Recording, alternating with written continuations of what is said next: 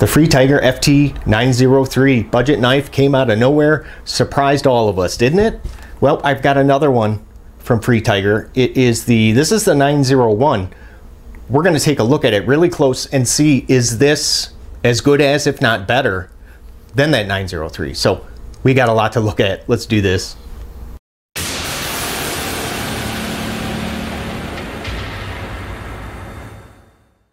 Hey, how you doing? My name is Jay. If this is your first time here, welcome to the channel, and consider clicking on that subscribe if you're looking for knife reviews that get right to the point. All right, so now you should be looking at some specs, and these are all the measurements that I did personally take myself, but you can either pause here and read, or I'll also have them down in the description below, just in case you want to follow along. For the size comparisons now, I decided to go ahead and just switch things up just a little bit. I'm going to use this is the full size, and of course the mini steel wheel cut jack. Now for some Spydercos, we got Laverne, and then of course Shirley. Then we'll finish up with a couple of rats. We got Sanford and his son. I'm sure you all remember the FT903 up here on the top. If not, I'll throw a card up in the corner. Go ahead and click on it, then you can watch this full review. But this was a budget knife that, I mean, it friggin' came out of nowhere, and it's a great knife from FreeTiger. This apparently came before this, because this is the 901. Oh, and before I forget, I have to thank viewer, subscriber, Rusty, who actually gave me the heads up on this knife.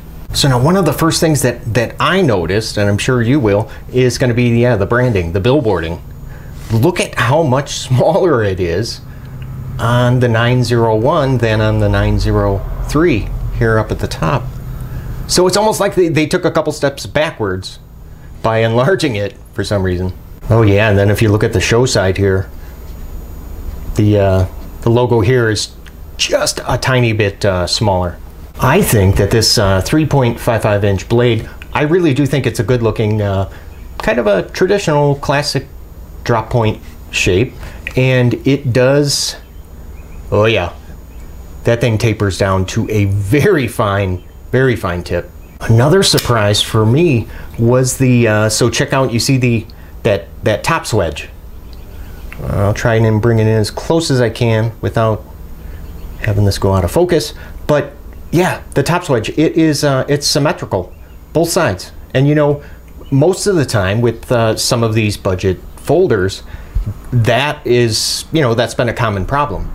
And unfortunately there is one area here that does need a little bit of work, and it's the, yep, you see that, like that edge termination point right there at the plunge grind. A little bit of a smile. Well, this one actually was just sharpened just a hair short, and then I think this one is the side that gives it like a little bit of a smile. Yep, it does. I mean, it's not terrible. I mean, it's not going to affect the function, but it's there. But man, oh man, did they really did redeem themselves with the action.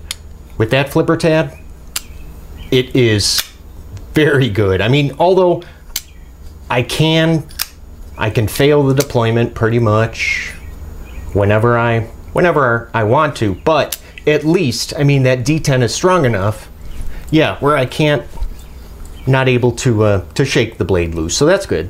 And the closing action is, man, is it good. Did you see that?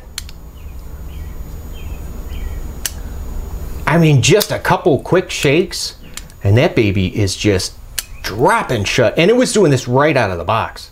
And these G10 scales, if you take a look pretty close, oh yeah, they are very grippy. Good, just a good amount of traction. I mean, and it's not too much where it's gonna like chew up your pants pocket. And there's also like 2 areas of jimping. We got, yeah, a little bit on that flipper tab, and then again on the blade spine, and it is very effective.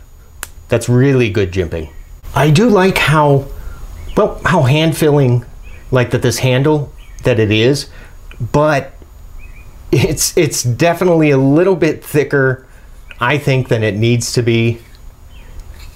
Yeah, and keep in mind, you know, I have medium-sized hands, so, and part of that is going to be because of the liners. So if you take a look, yeah, they really did go, they went beefy with these liners. Oh, and you know what? As long as we're talking about that, let me show you. I'm going to go ahead and try and show you the lockup here. Yeah, that's pretty good. We're looking at about, I don't know, what do you think, 15, 20%? And then that centering, man, that's dead on. Well done. I'm not really too big of a fan of this pocket clip. I mean, you're looking at, yeah. Unfortunately, that's going to be that's a pretty shallow carry, and you can see compared to the 903. I mean, this is a little bit better, but one area where they were at least consistent with the 903 was the one position pocket clip. So yeah, no lefty love, just the tip up for righties. Before we check the weight, I just want to go ahead and show you the inside there, and you can see, hopefully. Oh, there we go. Yeah, they did go ahead and they skeletonized the liners quite a bit, but you know, it's still, we're still looking at about 4.3 ounces. No, it's not terrible, but I hate to think what it would be if they did not mill those out. So that's going to be about the equivalent, 1, 2, 3, 4, 5, about, yeah, 5 AA batteries. Oh, look at that, same weight as the steel wheel cut jack. So why don't we go ahead and let's see how well that this, it's a 3mm thick blade stock. Let's see how she cuts. Man, this is like my favorite part of the video. Oh, nice.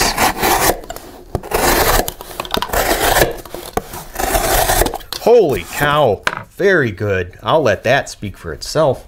Now I understand why on the product page for this on Amazon, all of the pictures, okay, so they show just about every possible angle of this knife except for like this, or there's no shot of it like this. And that makes sense now because of how thick that this handle really is. I mean, you'd be able to probably tell that right away. So I mean, for like $22, you're getting, you know, you're getting D2 steel, you're getting G10, and a ball bearing pivot. Man, that really does provide just some excellent action. But the whole time while I was, you know, trying to assess this knife, I kept thinking about, you know, since this, at least numerically, you know, 901, if I would have tried this knife before the 903, I wonder would I have even given this knife a chance? Just because, you know, like with any like new brand, you know, be it budget or not, I mean, each knife that you try out of theirs, that kind of dictates whether or not you're going to maybe even look at future knives from the same brand.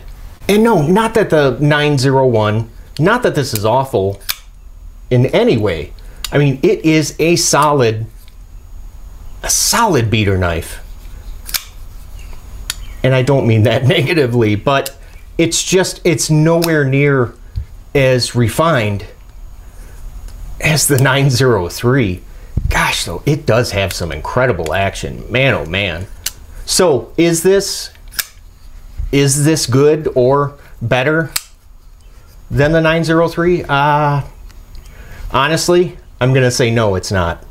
This is still, for me, by far, this is the champion so far. If you enjoyed this video and you got any value from it, do me a favor and just let me know by leaving one of these. And don't forget, click on that subscribe. Hey, thanks for watching, guys, and I'll see you at the next video. Take care. See you later.